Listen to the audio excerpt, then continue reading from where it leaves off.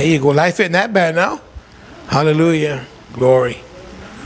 We're back again. Talked to Pastor Bronk. We had a good talk today, a real good talk.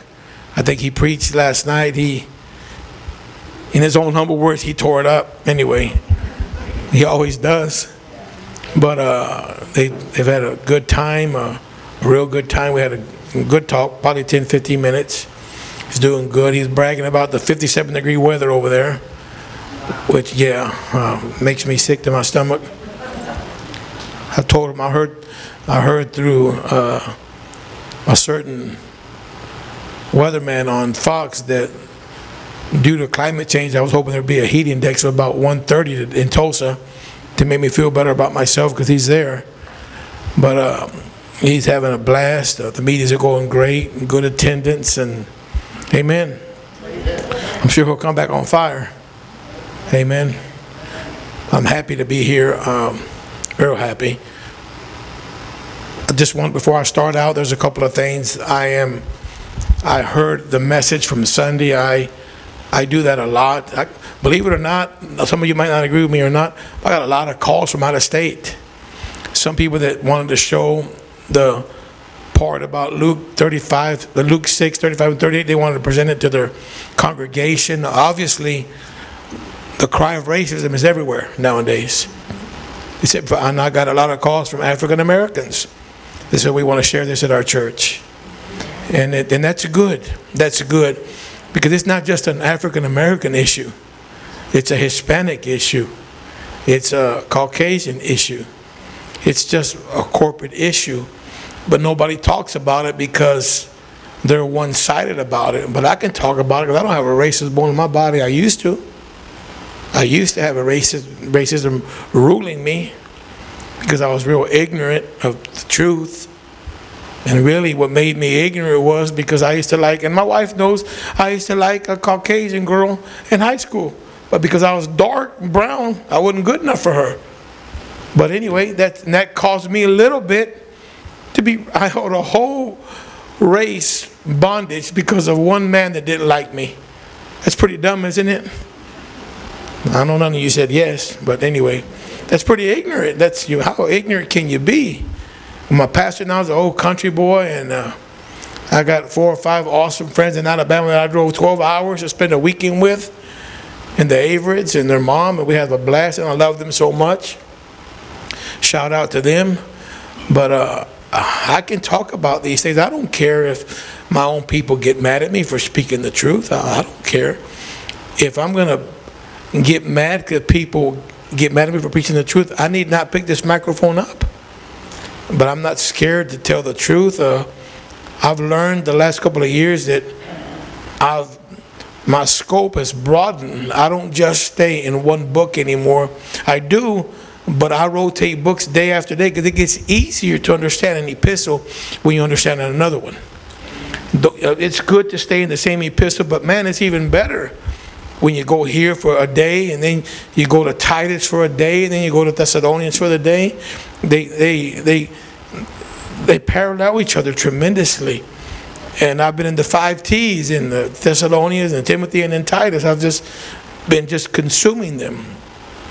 I feel the need to really comprehend the book of Timothy because it teaches me how to treat people in the church, from the elders to the mothers to the young ladies to the widows. It's teaching me everything. It teaches me the qualifications, what it means to be a bishop or a deacon. It teaches me the qualifications. You know, funny enough, when it lists the qualifications of a deacon or a bishop, you know one thing that they do not list? Think about it now. What's one of the qualifications that Paul gives to Timothy on what a deacon or bishop must do? And that's what? Give it a shot. Go to church. He never tells them a bishop or a deacon must go to church. You know why? Because when a person meets those qualifications, you don't have to tell them to go to church. They go because they're in love with God. So I find it real hard to understand why people, it's amazing to me, it really is, You know, you pray all week long and you spend time with Jesus, man, you want to go hear the Word of God. Yes, I know we get tired sometimes. Yes, I understand that. But my God, he didn't say attend church, because if you do all the qualifications of a deacon, you're going to be in church. Amen? So that's just some of the stuff he's showing me. Nothing big, just observations. But I want to start this evening by reiterating, not reiterate, but just bring clarity some of the things I said Sunday. I heard it. Miss Candy heard it and loved it. And one of my mentors or elders, Barry Johnson, loved it. Somebody from Louisiana loved it. From Alabama got a lot of calls and text messages, which was good. I know some of the things were different than what you've heard, but I quoted Titus 2, and I quoted 1 Timothy chapter 4, chapter 5. If there was an exception with what I said, I urge you, open up your Bible and meditate it more than once, and you'll see what I saw. Amen? But I do want to bring clarity. I did make a mistake regarding, and you know what I figure?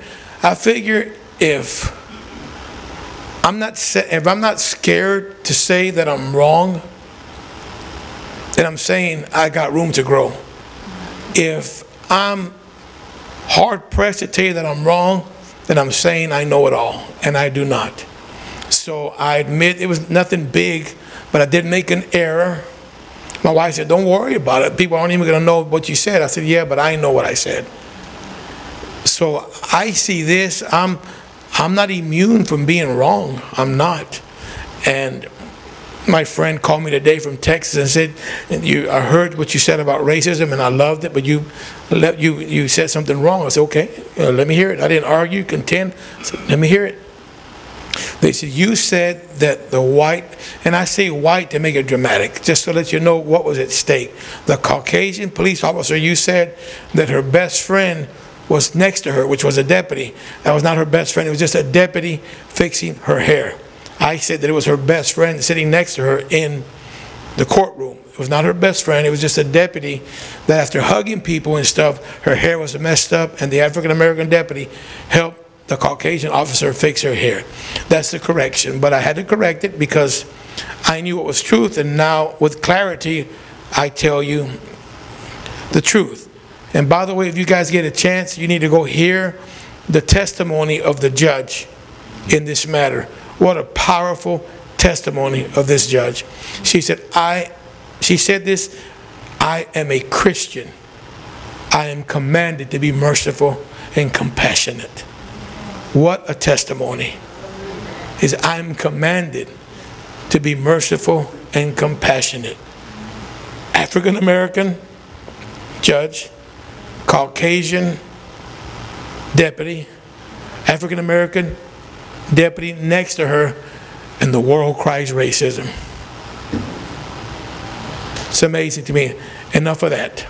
So I brought clarity to that. Another thing that I want to bring clarity on is it is not a sin for a woman to have a profession at all. The point I was making according to Titus chapter 2 is that if her profession or her schooling or what she esteems higher as an honor to serve her husband and her children, that is idolatry. That's when it has become wrong. That's when it becomes wrong. There's nothing wrong with a woman having a profession. If she can work, go to school, etc., and tend to her home, to her children, love her husband, love her children, be discreet, chaste, there's nothing wrong with it. I think I explained that, but I just want to reiterate in case there's any doubt. And vice versa with husbands. Sometimes we pressure our wife, go work, get this overtime, go, we need a bigger car, we need a bigger house. That's idolatry on the husband's part. Women aren't just pieces of meat just to get another zero at the end of the week. That's not the way it's done in the Bible. There's an order, and Titus 2 gives us that order. Amen? I just want to bring clarity to that. It is not wrong at all. My wife works. I tell you one thing, but we're working now, making some adjustments where she said, honey, if we sell we got equity in our home, honey, if we sell our house, I'll live with you in a one-bedroom apartment. Hey, I'm just tired of her working. And so is she. She's worked from picking tomatoes at the age of 11 and 12 in the heat in Johns Island, South Carolina, to working her whole life. Her whole life. And it breaks my heart. And in due time, I'm going to sell my home. I have equity. And we got to rent a one-bedroom apartment. I could care less. She drives that old truck out there. I said, honey, we can try to get another vehicle. No, that's fine. It's paid for. We don't owe nobody on it. So it's got more dents than, it's got a lot of dents. It's got new tires though. But she's content. She's content. She said the AC works good. But she's, you know, we could go get us another little car and with a modest payment. We could do that. But no, that truck's fine. So we're going to run it to the ground. Amen. But life is good. Again, as elders, there's elders here. I would urge you, I can't command you, familiarize yourself with the book of Titus. It gives the order in the church of how to treat elders, how not to rebuke an elder, how to reverence mothers in the faith. You know, Terry, Barbara, the elderly woman, mature in stature in God, and Sister Payne, and you know, Yolanda, these mothers in the faith, to reverence them, and the young ladies, not as a piece of meat, but as sisters. You know what I'm saying? There's order in the books of Timothy. There's order in there. It's an order that we are to live by. There's fathers here in the faith. There's fathers, elderly men that bring wisdom. Somebody rebuked me slightly after church Sunday in a good way. She said, I never want to hear you talk bad about that you're ignorant and not very smart. She told me just like that. I ain't gonna tell you what she said. It was a awesome compliment she gave me. So I said, yes, ma'am. I'll never say again that I'm not that smart and this and that. So I promised her. But as a mother, she told me this, and I had no right to respond, and I didn't. I said, yes, ma'am. I will never call myself ignorant or not smart again. Okay. So that was that. I mean, I took it. I didn't know what she was gonna say on the other half of the statement, but she said, I guess she pointed her finger. How do I know, right? Never want you to call yourself ignorant and have a low self-esteem again. I said, okay. And then she said, why? But I can't tell you why. But there's order. Don't just stay in the same book all the time. Read the structure in 1 Timothy and 2 Timothy. You know, 1 and 2 Timothy. I'm not going to touch on that, just exhort them a little bit. You know what they are really? Books of sound doctrine. 1 Timothy chapter 1, Paul says, I charge thee. He says, I charge thee to remain at Ephesus. Many are fallen away from the soundness of doctrine, giving themselves to vain janglings about the law. Notice what Paul said. He said, the end of the commandment or sound doctrine is this: charity, out of a pure heart, out of a good conscience, of unfeigned faith. Meaning you live according to Christ is in you, and you're going to walk according to sound doctrine. People are forsaking this basic thing in the kingdom of God. They're forsaking love out of the pure heart, out of a good conscience, and out of unfeigned faith. They're deviating from that, Timothy. But I charge you, remain at Ephesus. And whatever I taught you, don't you add and don't you take away. Because they didn't have the book of 1 Timothy before they had a born-again spirit. That came first. Then the book of 1 Timothy came. So they had the capacity through Christ in them to walk in soundness of doctrine because they could obey Christ in them. Amen? So he charged them. He's charged him, remain at Ephesus. And whatever I taught Timothy, do not deviate from that. Don't add and don't you dare take away. This is sound doctrine.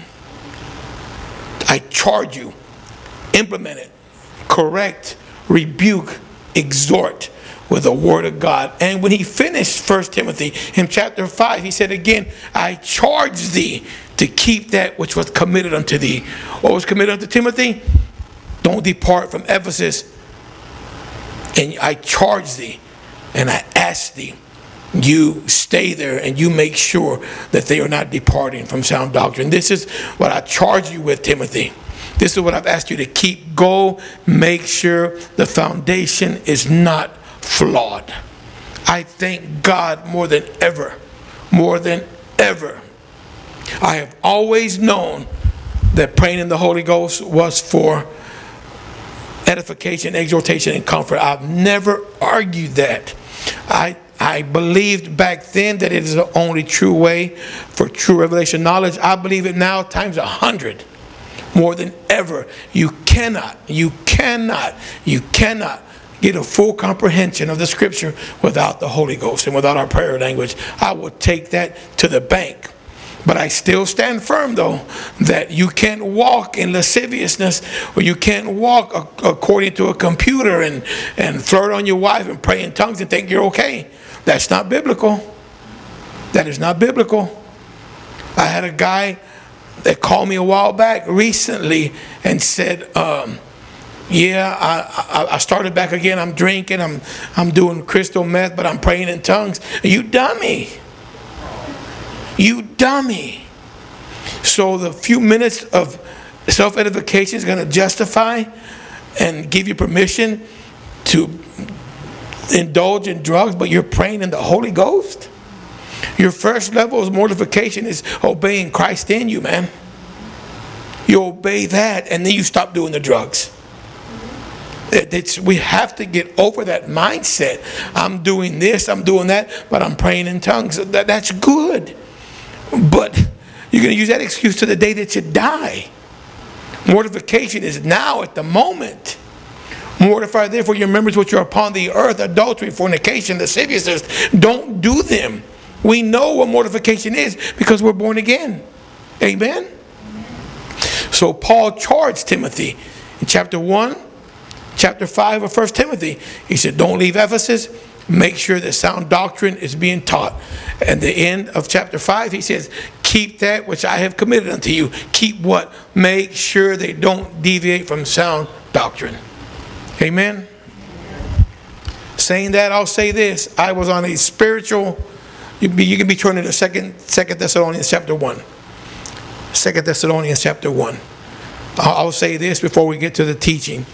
I'll say this. I've been on a spiritual fishing expedition lately. I really have, for a good reason. Now I know why I was on this spiritual fishing expedition. I heard a guy I really like. I really do. I heard, I'm not going to give names at all to anybody, so don't even bother asking me. I heard his understudy. So then I heard a lot about the understudy's father. And I really liked the father of this understudy, of his son in the faith.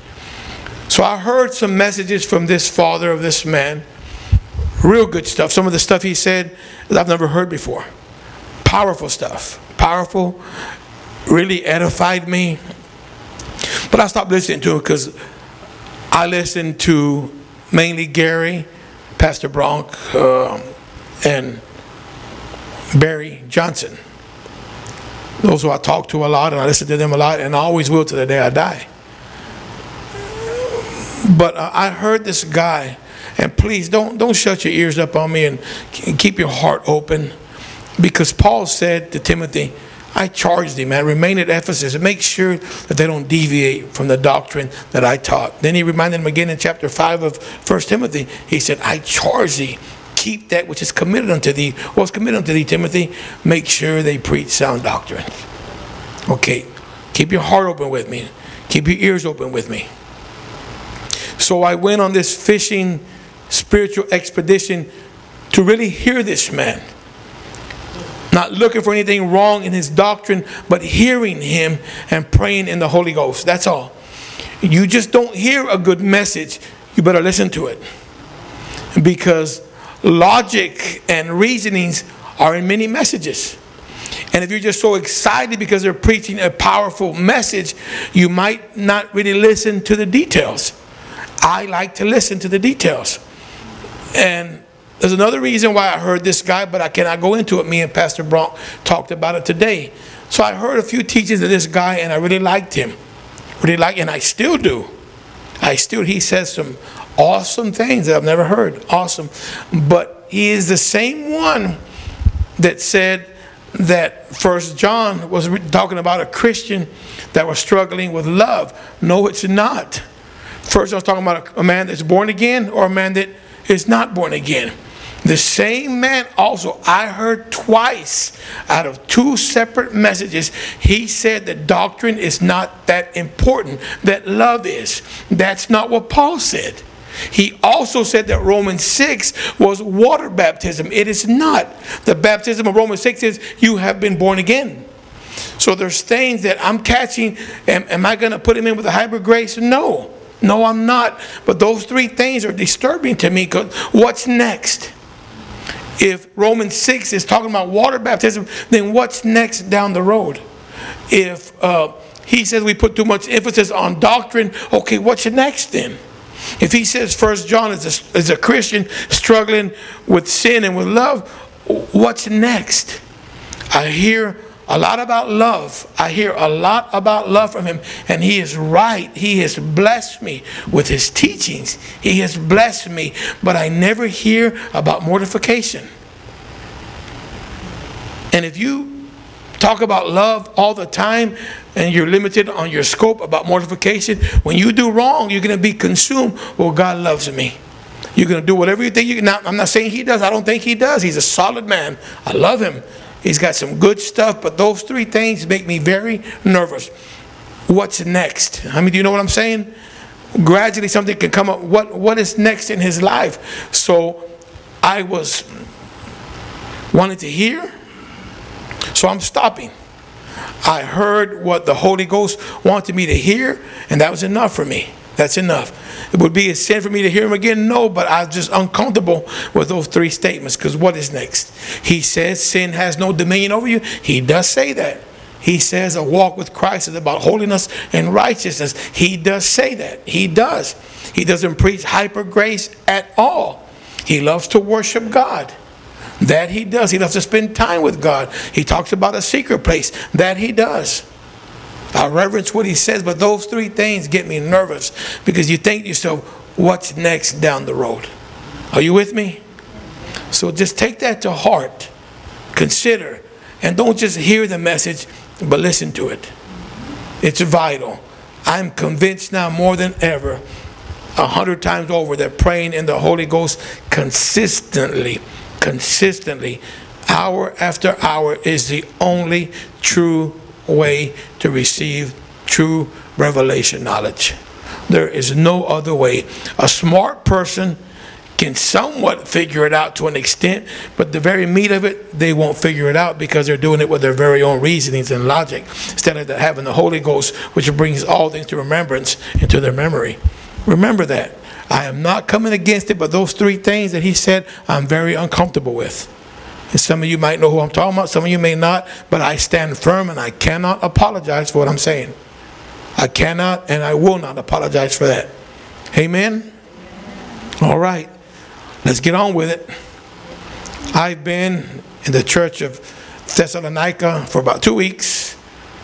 First and Second Thessalonians, been there for about 2 weeks. I asked the Holy Ghost, I said, sir, can you put me on the front row? I want to behold the words of God. I want to be there. I just don't want to hear the words of 1 Thessalonians and 2 Thessalonians. I want to be there at that church.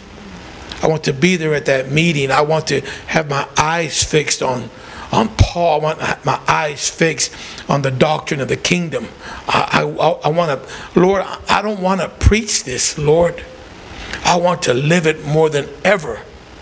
And if I'm able to preach out of how I live, that is what I'm looking for. Correct me, Lord. Put stripes on my back. Chastise me, Father. Show me my wrong. Show me the subtlety that's inside of me. Show me, Father. Break me. Break me. Break me down. Show me. Tell me. Chastise me. Lay stripes on my back.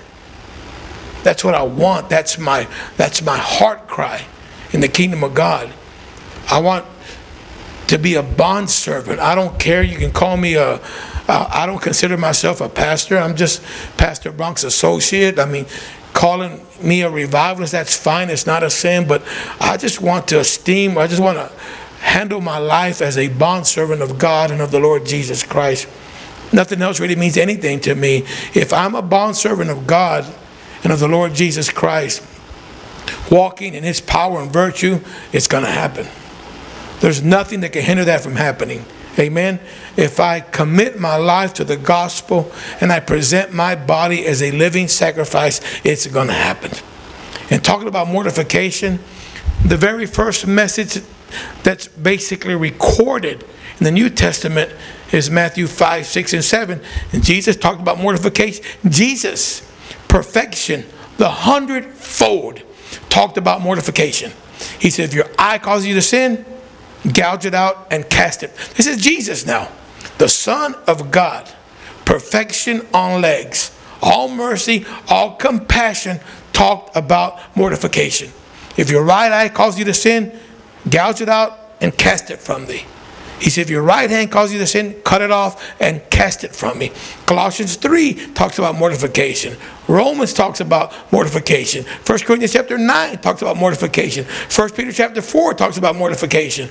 The Bible is filled with a mortification message.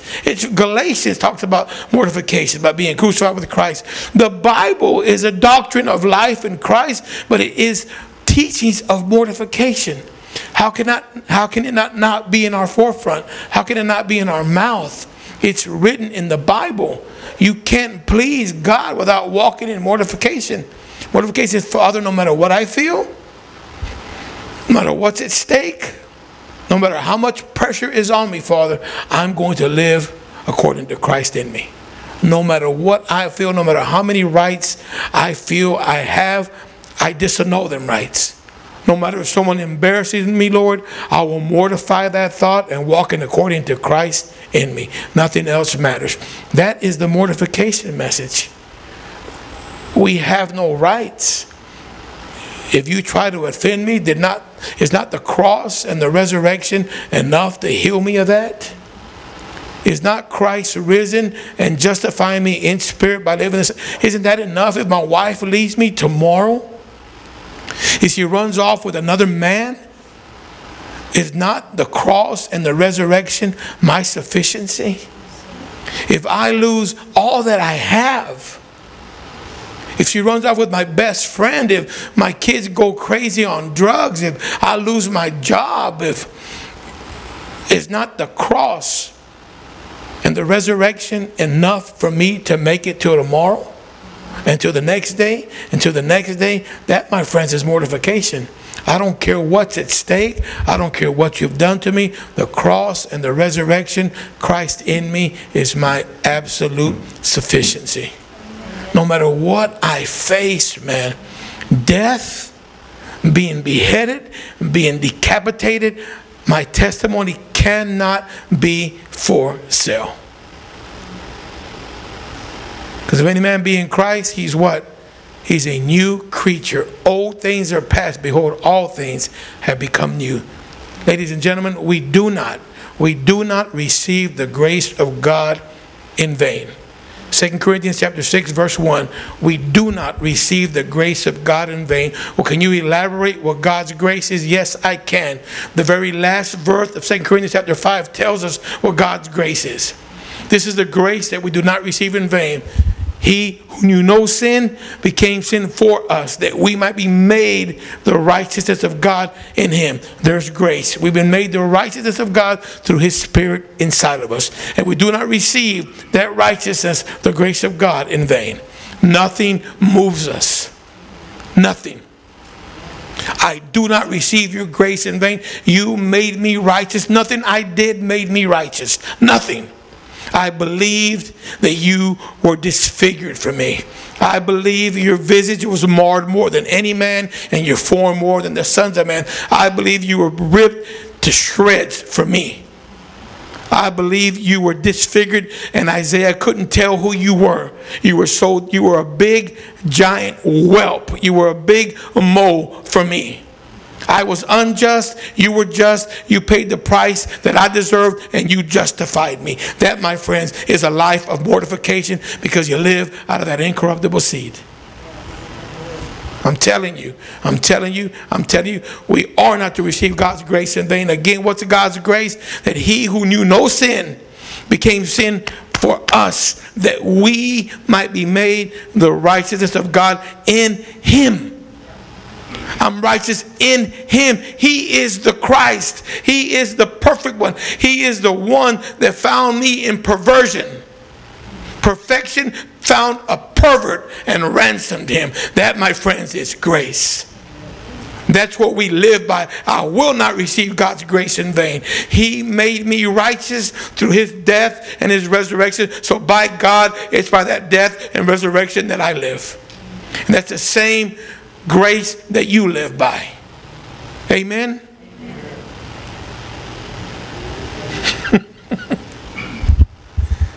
Amen. Man. Perversion was made whole by perfection. Think about that. Blasphemer, addicted to pornography, committed adultery in my heart, fornicated my whole life, drunkard, cocaine in my system, smoking crack, a lot of it.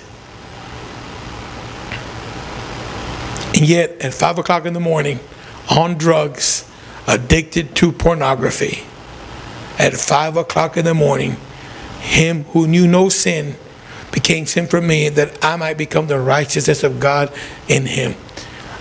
I didn't toil. I didn't labor.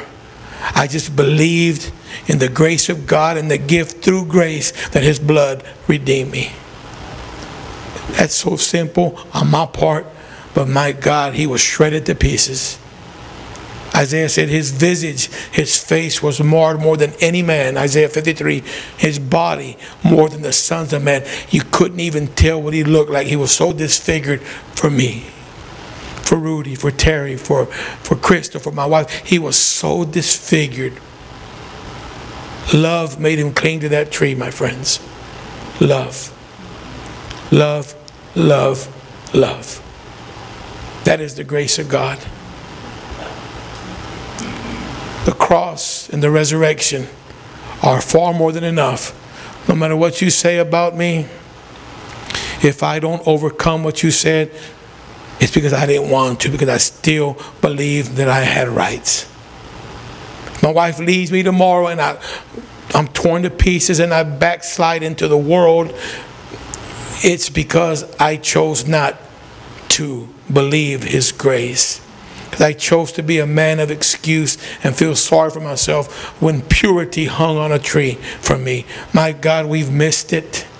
We've missed the true biblical definition of the word faith. We don't have a mindset of what the true faith of God is. We're so wrapped up corporately, the body of Christ, in logic and reasonings and stuff that makes sense. That's why we retaliate. I put on Facebook the other day, and you know what? This is coming from the church. I put on Facebook the other day, I said, logic says that when a person dies, that God has a, what? I forgot what I put. The what? The final say so whether one lives or dies. I said, logic says that if someone's going to die, that God has the final say so whether he lives or dies. I said, my friends, this is heresy. Read your Bible more than once a year. And a Christian say, oh, Pastor Homer, you have so much to learn. I love you. No. I thought about it. Okay, honey, put this on there. No, don't put it. Put on there. God bless you. I love you too. Oh, God bless you. Yes. Hallelujah. I love you. Yes. Blessings to you, sister. But I'm getting it from the church. You get it from the church. When I said the word ignorant the other day, it sounds so mean. Ignorant just means your lack of knowledge. That just means your lack of biblical knowledge. Paul used the word ignorant concerning himself before his conversion into Christianity. He said, I did it in unbelief. I did it in ignorance. Paul thought he was right living for God, but he was ignorant of the truth. Then he heard the truth, and he made the conversion, and he walked in mortification the rest of his life. How do you know? Because he wrote it several times in the Bible. Amen? So saying that, I say this. I've been in the church of Thessalonica for a couple of weeks. Not physically, you know that, right? Just in spirit, beholding the words of the apostle. Preview, or just a summary, an overview of 1 Thessalonians. He's writing to the church at Thessalonica. Chapter 1 of 1 Thessalonians. He's commending them. You don't have to turn there. He's commending them for their labor of faith and love. He's commending them because they turned from idols to the living God. He's commending them. Chapter 2, he goes on to explain to them being the apostle, they've gone through so much at Philippi, so much persecution. Some of them were even murdered and killed for Christ's sake. And he tells the church at Thessalonica, you're about to go through the same thing. Okay? So then in chapter 3, he says, look, I'm concerned about you, so I'm going to send Timotheus. I'm going to send Timothy to you to make sure that you're established, because you're appointed to trials and tribulation. There's no way around it. You're appointed to them, but I want to make sure I send Timothy to make sure that you are established. So he sends Timothy. Timothy comes back. And after Timothy comes back with the report of the church Thessalonica, Timothy says to Paul, he says, they're doing good. Paul rejoices twice. He commends them for their faith. This is the part that took me a while to comprehend. He commends them for their faith. Twice in 1 Thessalonians chapter 3. He commends them twice. He says, I see you have faith and you're standing in faith. Something I hadn't seen before. You know what faith is according to 1 Thessalonians chapter 4? Faith is, are you standing fast in the Lord? Paul made that cut and dry in 1 Thessalonians chapter 4. Faith, we've held it. I got faith for a new car. I got faith for a new house. And that cannot be wrong. It's right to an extent. But Paul said true biblical faith is, are you standing fast in the Lord? And he commends them because they're standing fast in the Lord. And he commends their faith. Then he says something to me that blows my mind. He says, I'm praying. I'm paraphrasing. I'm praying, he says, that God will send me to you because you are lacking in your faith. I said, okay, Paul, you've commended them twice in chapter 3 for their faith and their labor of love. You're commending them. You're saying that now in your afflictions that you're happy now because you hear of their faith, that they stand fast in the Lord. So it threw me for a curveball. You're commending their faith. Then you say, I'm praying. I want to get to you to exhort to you what you're lacking in your faith. So I had a hard time with that. I said, Lord, then if Paul is commending them for their faith, for standing fast in the Lord, then how is he going to add to their faith because they're lacking? He explains it at the end of 3. At the end of 3, he says, look, I pray that you may abound in love more and more and more and more. He commends their love. He commends their faith. Their faith is that they're standing fast in the Lord. But he says, but you're lacking. Lacking where? He said, pray that God will make you to abound in love. But in chapter 4, he tells them how God would make them abound in love. By heeding the commandments and doing them. Love is a growth process, my friends. If not, he wouldn't instruct them. I'm going to come to you and I'm going to give you what you're lacking in your faith. But he commended them for their faith in chapter 3. He said, but I'm going to go because you're lacking in your faith. What were they lacking? He said, I want you to abound yet more and more and more and more in love. Did I explain that to you with clarity? Do you understand where I'm going with this? Okay. 2 Thessalonians chapter 1. Miss Terry, will you come read this for us, please? Pretty please. 2 Thessalonians chapter 3, chapter 1, verse 3 through 5.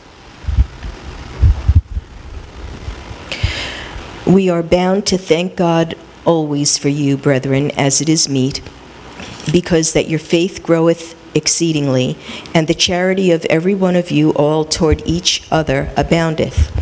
so that we ourselves glory in you in the churches of God for your patience and faith in all your persecutions and tribulations that ye endure, which is a manifest token of the righteous judgment of God, that ye may be counted worthy of the kingdom of God, for which ye also suffer. We'll read the other one later. Okay. That's Second Thessalonians chapter 1, verse 3 through 5, right, Terry? Okay, again. 1 Thessalonians in chapter 1, he commends them for their labor of faith and love. Then he says, I'm going to come to you. I pray that God open up a door that I want to establish you, because you're lacking. Lacking in what? He commended my faith. Paul, what am I like? He said, you got to abound in love more and more and more. And in the next chapter, he said, you please God by keeping the things that we command you from the Lord Jesus Christ. So you grow more and more and more and more and more in the perfect love that lives inside of you. You grow in perfect love when you obey perfect love. Are you with me? You're perfected in the love of God when you obey God's perfect love inside of you. But in 2 Thessalonians chapter 1, again, he says the same thing again. In what Terry just read, hopefully I can remember to quote it again. He said, we are bound. Listen carefully. Paul says to the church at Thessalonica, he says to Homer, as I visited the church of Thessalonica that day, I put myself there. Paul is talking to me. I'm not reading Thessalonica, the book of Thessalonians, to preach to you. I'm reading it to get taught. And that by my teaching and by me applying, that I'm able to teach others also. Amen? So he says, we are bound. Chapter 1, verse 3, we are bound. If I misquote a word, Terry quoted it right there. We are bound to give thanks always unto thee. We are bound always to give, we are bound always to give thanks to thee, brethren. Gosh almighty. I got almost the whole thing memorized. We are bound always to give thanks unto thee, brethren, for it is meet for your faith. Listen what he said. I'm giving thanks to you because your faith is growing exceedingly. How many of you want your faith to grow exceedingly? Say aye. Aye. He said, I'm writing to you because your faith, it's good that I write to you because your faith is growing exceedingly. And your charity for one another to everyone is abounding towards each other, give or take. I'm writing to you because your faith is growing exceedingly. Your faith is growing exceedingly, and your charity for everyone. What is it, Terry? And your charity for everyone. Of you all for each other. Yeah, the charity for every one of you all for each other, it abounds. You're growing in faith. And you're growing in love. Now, you can't grow in faith unless what happens? Unless you what? Walk in love. Galatians 5. Faith worketh by love. So you cannot grow in faith. Your faith cannot grow exceedingly lest you put on Christ. Amen? Habitually, my friends. Habitually. He said, I'm writing to you. It's good that I write unto you. It's meet because your faith grows exceedingly. And your charity for every one of you all for each other aboundeth. He said, so that we give glory for you in the churches of God for your patience and faith in all the persecutions that you what? All the persecutions and trials or tribulations that you what? Endure, which is a manifest token of the righteous judgment of God, that he would count you worthy of the kingdom to the which you were called, in which you suffer also. He's saying your faith is growing exceedingly, church at Thessalonica, because your love for each other, it abounds. And I glory in you and the churches of God because of your patience and faith in all the persecutions and tribulations that ye endure. He said, for this is a manifest token of the righteous judgment of God. It's a manifest token of the righteous judgment of God, that he may count you worthy of the kingdom of God, in which, what's the word again? In which you what? in which you also suffer. Now, religion will preach once saved, always saved. But the book of Revelation says that when you get born again, your name is written in heaven. But doesn't it also say that you better stand firm or else your name will be what? Blotted out. Does that sound like eternal security to you? You're saved, you give your life to Jesus, your name is written in heaven. He said, but you better stand fast or your name will be blotted out of the Lamb's book of life. Now, if it's blotted out, that means what? It was there before, but it got blotted out. Obviously, somebody went wrong. Paul's saying almost the same thing here. He said, forgive me, excuse me. He said, it's good that I write unto you. Because church, your faith, Ralph, Barbara, your faith is growing exceedingly. And your love, Terry, for one another, it's abounding toward each other. So I glory in you, Terry, and in the churches of God for your patience and faith, for all the persecutions and tribulations that ye endure. Stop. The word patient is a Greek word hupomone, 51:28. Patience means this: quality of character which does not surrender during circumstance or succumb under trial.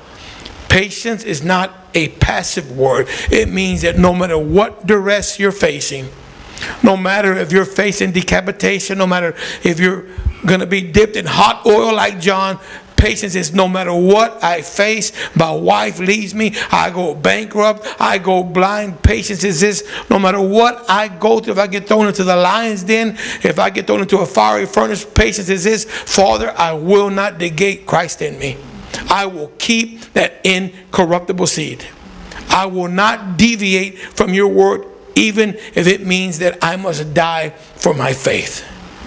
When we stand in patience, our faith grows exceedingly, because the love for one another, towards each other, it abounds. If your love for me abounds and my love for you abounds, only one thing can happen, my friend: our faith will grow exceedingly, because we endure. Now, we don't have to endure persecutions and tribulations right now, correct? Not really. How many of you have been slaughtered or talked about because of your stance in Christ? Really? Say aye if you have. Right now, what we really face is moods. Correct? We face a narrative that contradicts the righteousness of the kingdom. That's really all we face. What the church faces right now really is ourself. The very thing that we were delivered from when we got born again. You were delivered from yourself. Amen? You were delivered from yourself the day you got born again. So really, what's kicking our butt and eating our lunch is something that we've been delivered from. The flesh. We've been delivered from the flesh, yet the flesh that we've been delivered from, that is what dominates the body of Christ right now, because we're not facing persecution. We're not facing tribulation. We're not facing martyrdom, physical martyrdom right now for our faith. The only thing we're facing right now is something that we've already overcome at the rebirth. We're facing ourselves. We're facing a mortal body that has lusts and it wants us. That's all we're facing. Moods. We're facing sexual sin. We're facing alcohol abuse, drug abuse, hatred. We're not facing persecution for our faith like the church at Thessalonians was. We're not facing that persecution. But that's good. But guess what? It's coming. It's coming. I'm telling you, it's coming. But even now, even not facing persecution or tribulation, our faith can still grow exceedingly. And our love for each other, it still can abound. Why? When we overcome ourselves. If you don't overcome yourself, the very thing in you that's been defeated, your faith won't grow exceedingly, because your love for one another, it will not abound, my friends. But Paul told the church in Thessalonica, he said, man, it's meat, it's good. It's good because your faith is growing exceedingly, and your love for one another, it abounds. So that I glory in you and in the churches of God for your patience, for your hupomone, for your consistency, for your patience that you face and the faith that you have in this trial. Faith is you're standing firm in God by being patient, by doing everything you are to do in God. He said, you're going through persecutions, you're going through tribulations, but you endure. How were they enduring the trials and the tribulations and the persecutions? By patience and by faith. You endure. It isn't a passive endure. It's an endure of huphomenate. Lord, I know what they're saying.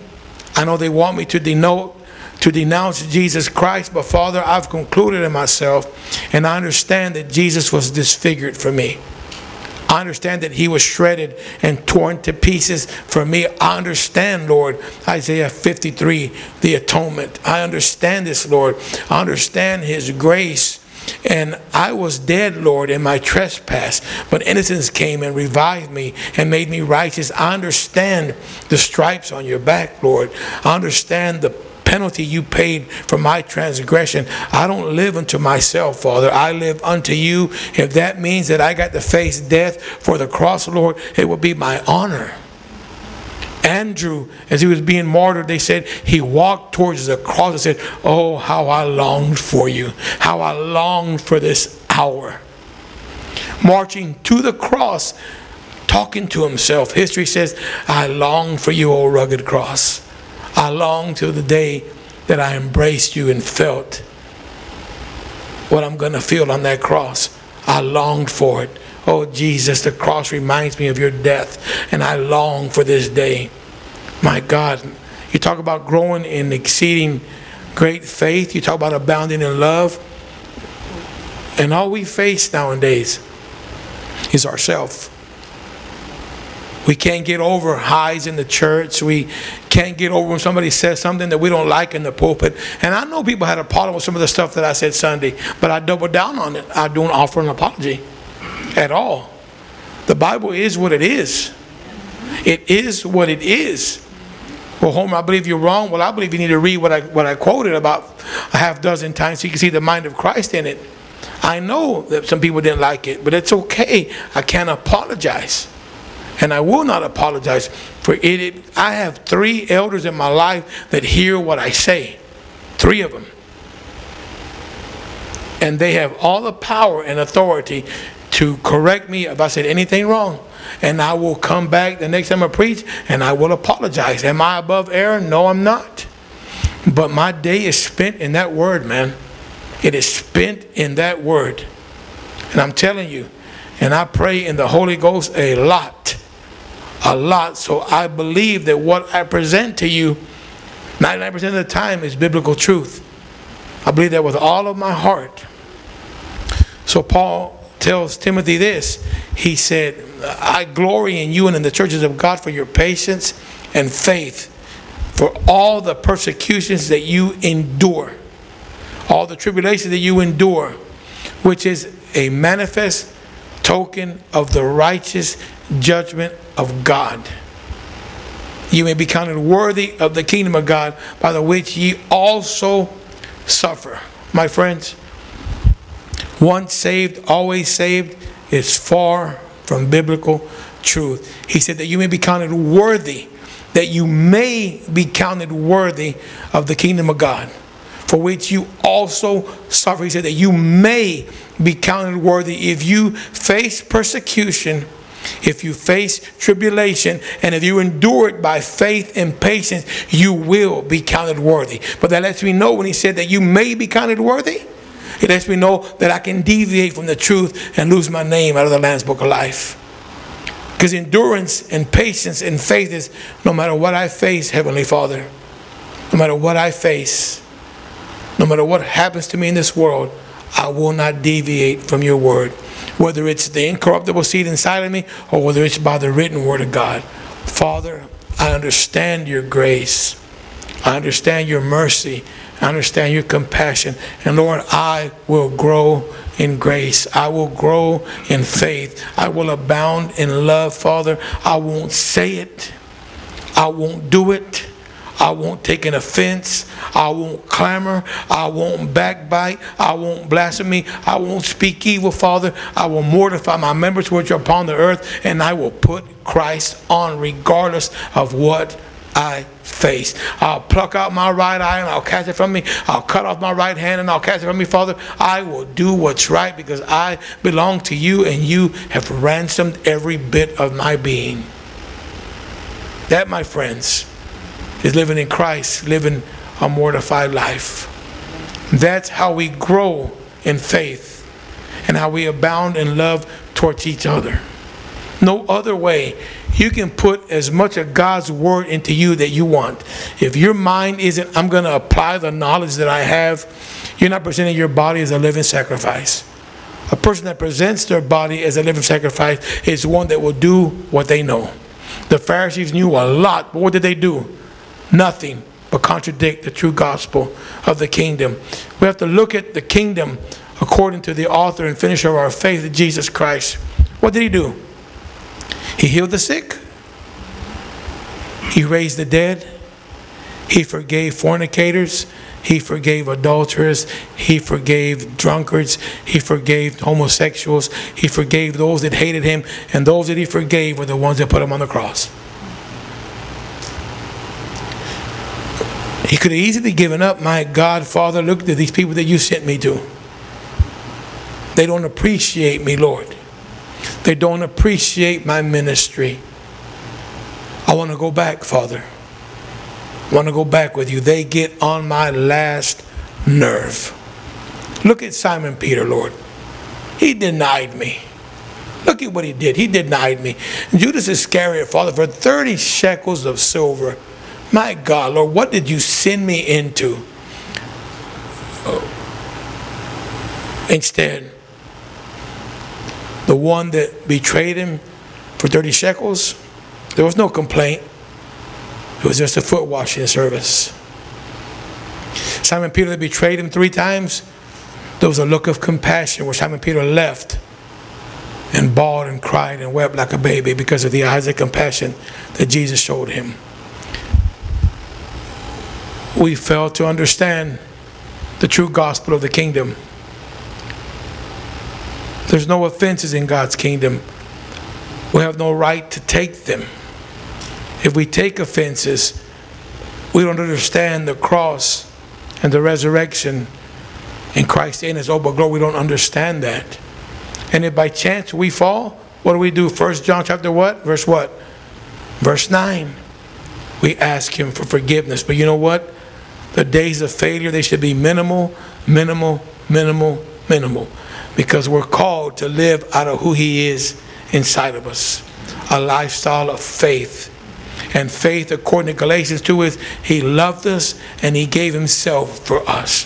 If that's what faith is, then that's how we live. Okay, Rex Marshall don't like me. Terry and Kirsten don't like me. Barbara don't like me. They don't like the way I preach. That's fine. Don't ridicule me behind my back. Pray for me. Pray, Lord, I pray that He change his mindset, his disposition about who He is in you, Lord. Don't talk about me. Come to me as a worshiper of God. Homer, I have exception with this. I have exception with what you said. I guarantee you, if I'm wrong, I will admit it. And I will give you a hug and tell you that I love you. But don't rip me, man. Because in essence, you're showing who you are. I'm not your problem. You've examined your own heart, and out of your own mouth, you betrayed yourself and told on yourself. Pray for me, man. God, I need prayers.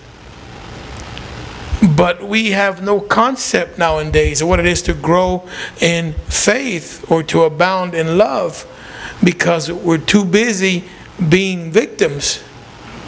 We're too busy being victimized by circumstances, by trials and tribulations. We're too busy being victimized with the old me mentality. Lord, it just didn't work out, and we're too busy redefining the gospel by our personal failures. We're too busy redefining the gospel and the atonement by loved ones that we've lost in our life. Well, it must not be God's will. My husband died. My wife died. It must not be your will to heal them all. We've redefined it. We've watered down the gospel based on our failures and what we've seen. No, I lost my mom and my sister within 2 years, and my dad is not doing very well. It doesn't change that by his stripes I'm healed. I had 4 strokes, and if I die of a stroke tomorrow, which I'm not, that doesn't change the Word of God. If I die blind, it doesn't change the Word of God. Nothing can change what's everlasting. Nothing can. If your husband leaves you, your wife leaves you, it doesn't change the Word of God. Situations do not change God's Word. That's called patience, faith, and endurance. Father, the circumstances may change, but your Word, I cannot deviate from that which abides forever. Psalms 125. He that trusteth in the Lord is like Mount Zion. It cannot be removed. It abides forever. As the mountains surround Jerusalem, so the Lord surrounds them that are His from henceforth and forevermore. We just have no concept of what it is to trust in God. You can't trust God outside of His Word. Psalms 91, your truth is my shield and my buckler. We're quick to quote 91:1. For they that dwell in the secret places of the Most High shall abide under the shadow of the Almighty. We quote that real good. We forget that what enforces that is that His truth is my shield and my buckler. 1,000 may fall at my side and 10,000 at my right hand, and it shall not come nigh thee. Why? Because His truth is my shield and buckler. Though plague may come my way, it won't come nigh thee. Why? Because His truth is my shield and buckler. We quote the juicy part of the scripture, but we don't quote the substance. The substance is His truth is my shield and my buckler. Psalms 18, as for God, His way is perfect. The word of the Lord is right. He is a buckler to all that trust in Him. The part of Him that we trust is His word that's perfect. We disannul the meat. We cling to the promise, but we disannul the meat of the word. We disannul the meat of what brings the promise. See, it's easy to say, He is my refuge and my fortress. Yes, if you trust in His word. Of course, Psalms 84, he says, and this is powerful. The psalmist knew how to express themselves and who God was in obedience. And David said this, I think in 84, I believe it is. He said, blessed are they, listen carefully. Blessed are they which dwell in thy house. They shall still be praising thee. Blessed are they which dwell in thy house, meaning that abide in your sayings. Blessed are they which dwell in thy house. They shall still be praising thee. Blessed is a man whose strength is in thee, in whose heart are the ways of them. He says at the end of 84, for the Lord God is a sun and shield. Listen carefully. The Lord God is a sun and shield. He gives grace and glory. Listen carefully. No good thing will He withhold from them that walk uprightly. O Lord of hosts, blessed is the man that trusteth in thee. We quote the blessing. We quote the miracles, but that which produces the miracles is a man or woman of patience, endurance, and faith. We can quote miracles all we want. We can quote revival all we want. And cry and lift up our hands, but if you're not growing in faith, endurance, you're going to be quoting to the day that you die. I'm telling you, my friends, if we trust the Lord, we shall be like Mount Zion, which is forever. It cannot be removed. Psalms 91, your truth is my shield and my buckler. Psalms 125, I don't understand what it means. And I broke it down in the Hebrew. I called Terry and Kirsten, and because I talked to them a lot about the word. They couldn't figure it out either. Think about this. Lord, you have magnified your word. And the Hebrew word is commandment. You have magnified your commandment above your name. Figure that one out. How can He magnify His word and His commandment above His name?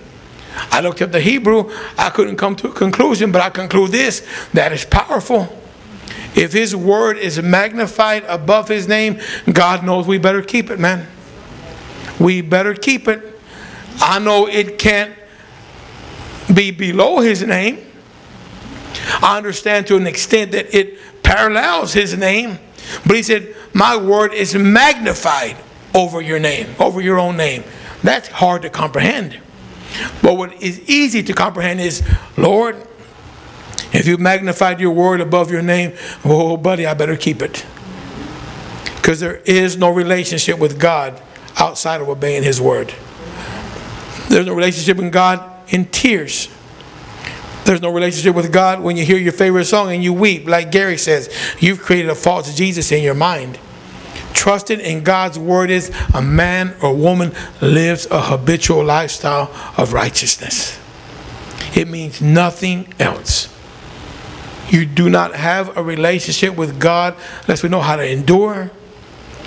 Patience, the Greek 51:28, quality of character, which does not surrender during circumstance or succumb under trial, meaning, Lord,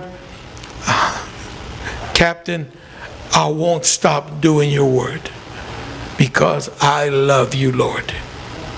And I'll grow in faith exceedingly, and I will abound in love, Father God, because I've been created, I've been structured to live out of Christ in me, the hope of glory. Homer to the best that I can, Terry to the best that she can, Yolanda to the best that she can, Barbara to the best that she can. We are non-existent. If you are existent, then Christ in you will not be seen. We can't have opinions at all. There are no, I used to say there's three sides to every story. No, there's three sides to every story in life. My side, your side, and the truth. In the kingdom of God, there's only one side, and that's the truth. You're not entitled to your opinion. Well, I just want to give what no. What you think is irrelevant. In a football game, well, I believe my team's better than yours. Well, your team beat my team, but I still think my team's better. That's what most football arguments are about. Well, y'all beat us because we fumbled 3 times. That's irrelevant and dumb. But my team, we would have won if we would have scored 48 more points than you guys. Oh my God. Opinions mean nothing in the kingdom of God. The only thing that matters is the word of God.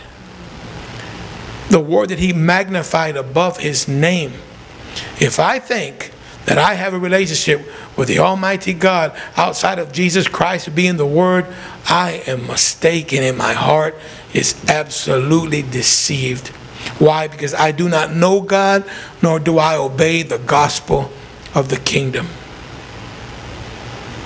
There has to be a reaction to the gospel in our life. There has to be obedience to the gospel in our life. He said, I'm bound to give thanks unto you, church at Thessalonica, because your faith, it grows exceedingly, and your love for one another, it abounds, so that I glory in you and the churches in God because of your patience or obedience and faith. You hold fast to God in all. He didn't say 50%. He didn't say 75%. He said in all the persecutions and tribulations that ye endure, which is a manifest token of the righteous judgment of God. That you may, Rosie, that you may, Crystal, that you may be counted worthy for the kingdom of God, in which you also suffer. If you don't also suffer as a child of God, you will not be counted worthy. It says, I think it's Matthew 24, if you endure to the end, you shall be sozo. You shall be saved. If you endure to the end through obedience, you shall be saved. Amen. We don't exist in this world. I am crucified with Christ. Galatians 2. I am crucified with Christ. Nevertheless, I live, yet not I, but Christ lives in me. And the life that Homer lives in the flesh, he lives by the faith of the Son of God that loved him and gave himself for Homer. If that's faith, me loving and me giving myself up for you, then that's what I have to live by. Faith is nothing else than standing fast according to the Lord Jesus Christ. Faith is nothing else. We have to grasp that. We don't have any rights to take offenses. Now, we will give offenses if you're living right. You can't help that. You will suffer persecution if you live godly. You will. But I can show you a sure way not to get persecuted. Just don't live godly, and you will not be persecuted. That's simple. Just don't live godly. Say what you want to say and post on Facebook whatever mess you want to post, and you won't get persecuted. Don't just do it. Call somebody names, talk about their mama, swear, say the F word on Facebook if you want to. You won't get persecuted for that. You'll blend right on in. But stand firm. Stand firm. Grow, exceedingly grow in faith. Abound in love. And you will be counted worthy. One thing that I did hear this man say that really ministered to me, and I'm not saying his name. You weren't just born again for your name to be written in heaven, man. You were born again so that God's kingdom would be manifest inside of you, and you live out of that spirit. That's why you're born again. To live out of who Christ is inside of you. Amen. I have no beef with the message of love at all. For love is what? The fulfillment of the law. But I do have a problem when one preaches love, love, love, love, love, love, love, with no message of mortification. And I did a thorough study on this. Thorough. So you can't talk me out of it. I heard what I heard, that doctrine is not that important. Well, then the Apostle Paul is a liar. Then Jesus is a fool, because he said a little leaven leavens the whole lump. Then our forefathers are liars. Then the Christ is a liar. Doctrine does not matter. It's just the love of God. We're not walking in the love of God unless you abide his doctrine. Romans 6 is water baptism. When you were raised from the water, you were set free from sin. That is not true. I was set free from sin the moment I said, Jesus, you are the Christ, the Son of God. Bam! I was quickened from spiritual death unto spiritual life. Nothing and no one can take that away from me. No one can. That is set in stone in the scripture and in my heart. Well, I don't believe he said that. Well, I'm sorry. He said it. I heard it myself. I would not lie to you. I heard it myself. 1 John is talking to a Christian struggling to love. No, my friends. He's talking to a Christian and he's talking to a non-believer. That's who 1 John is written to. There's no gray in 1 John. Now, he did say perfect love casteth out fear. The more you obey. But see, this is the thing. There was enough at the rebirth immediately to not ever commit adultery again. And I had questions about certain things in the past. And every one of those questions, whether you're growing in the Spirit and so, is being answered right in my midst. And I was off a little bit on some of that stuff. Now I know what being perfected means. I know where you're perfected at. But I'm going to meditate it a little bit more before I present it. I know where it's at. And I know something in it still has to be built up. I know it. I can see it clearly. I just won't say it because Gary and Pastor Bronx say it. I want to say it when I see it and I'm seeing what they said. Clearly, clearly, clearly I can see it. That's why I never say unless I know that someone's wrong because I can't see it. I go look for it. I go look for it. We got to be like Bereans, my friend, where we search the scriptures ourselves. Pastor Bronx says you can't be a mockingbird. It's sad to me in closing. The first closing for real, Ralph. Corey's not here. He's with his mama. First closing for real. someone went to somebody and said, you're not preaching what my pastor and this other man preaches. Why? First of all, I'd have a field day with somebody if they asked me that. Pastor Bronx says himself, don't say it because I say it. Say it because you see it, and then say it.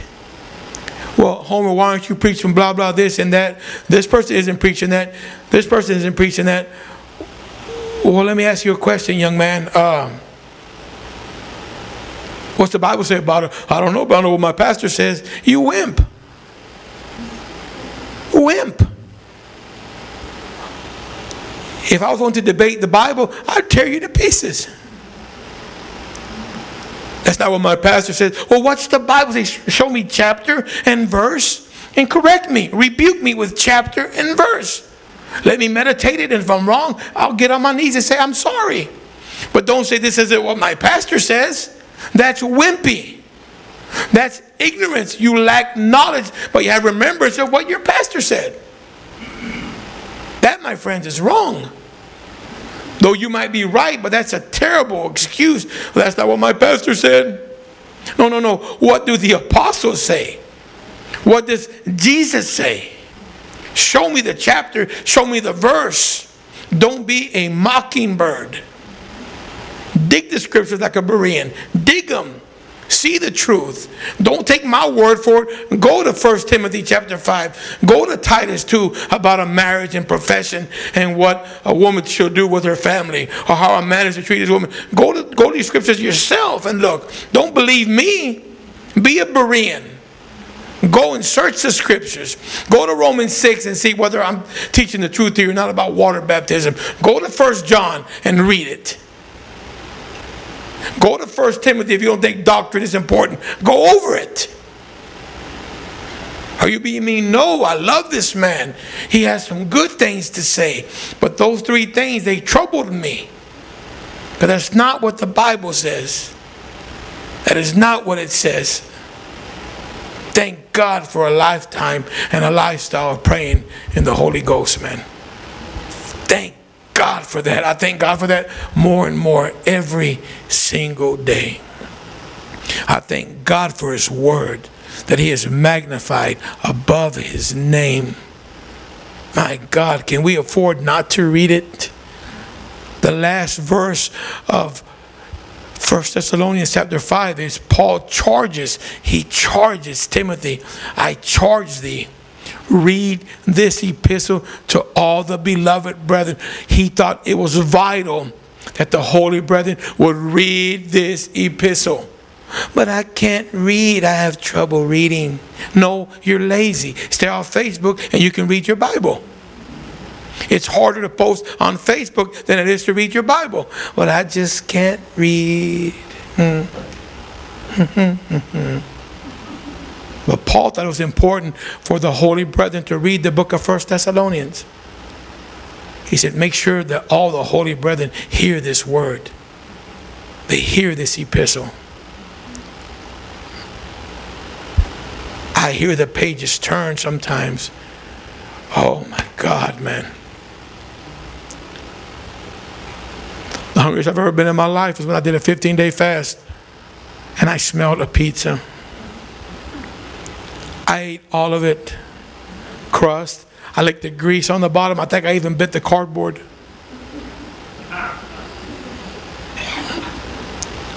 How can you not long for God's word?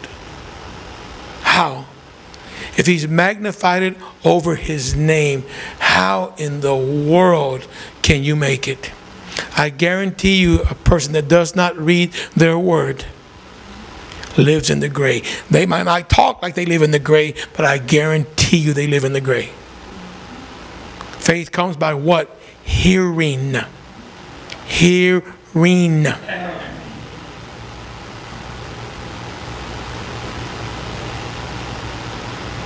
Oh, the pages. Somebody turn the pages for me. Just let me hear the pages. Somebody in your Bible. Oh, that's better than a box of Debbie cakes, man. Read your word, man. Pray in the Holy Ghost. Learn how to worship. Learn how to confess. Fast. Pray. A heart filled with thanksgiving. Go in the Psalms. Let the Psalms teach you how to worship.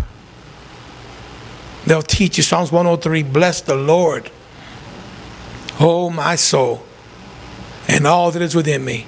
Bless his holy name and forget not all his benefits. Who forgiveth thee all thine iniquities. Who healeth all thine disease. Who redeems your life from destruction. Who covers thee with loving kindness and tender mercies. Who fills your mouth with good things, so that your youth is renewed like the eagles. The Lord executes righteousness and judgment upon all that are oppressed. He made his ways known unto Moses and his acts to the children of Israel. Here's the substance. The Lord is merciful and gracious unto all that fear him and do his commandments. See, it's real good to quote the first 8 verses, but if you don't keep his commandments, you don't have access to the first 8 verses of Psalms 103. We quote the saucy part. Forget the meat, we forget the substance. We have no relationship with God outside of his word. It's non-existent. Walk in the love of God. Absolutely. Love is the fulfillment of the law. But if you get caught way out in love, when you do something wrong, you'll say to yourself, oh, but God, you're so loving. That's happened to people. That has happened. That's happened. Don't you ever forget about that mortification message. And you don't have to be baptized in water to walk in mortification. That's not sound doctrine. I got set free 25 years ago at 5 o'clock in the morning. Amen. Amen. Amen. Glory. Offering, please, somebody. Did I finish early? What time? 8:42. All right. So did somebody put the offerings up, Terry? The buckets, are they up? You are? Okay, Otto. Just weigh what I said. Don't strike me down. And dig the scripture. Dig the scripture. Be a Berean. Dig the scripture. Dig them. I try my best to preach what I see, not by what I hear. And that's my mindset in the kingdom. That should be yours also. Dig the scriptures as a Berean. Amen. Stand with me, please. Father, we bless you and we thank you for your grace. We thank you for your word. We thank you for the Holy Ghost, Father. We thank you for this offering we're about to receive. Father, we thank you for our pastor, for the elders in Tulsa, Father. We thank you more than anything for the Holy Ghost and the edification process. Father, we thank you for your word, Father, for you have magnified it above your name. I thank you, Father, for my brothers, for my sisters, Father. I thank you, Lord, for your grace, for your love that we have one towards another, Father. I thank you that we are a people of patience, of endurance, and of faith. And whatever we face, Father, we grow in you because we do not deviate from the incorruptible word. We thank you for it, Father, in Jesus' name. Everyone said, amen. God bless you. Love all of you.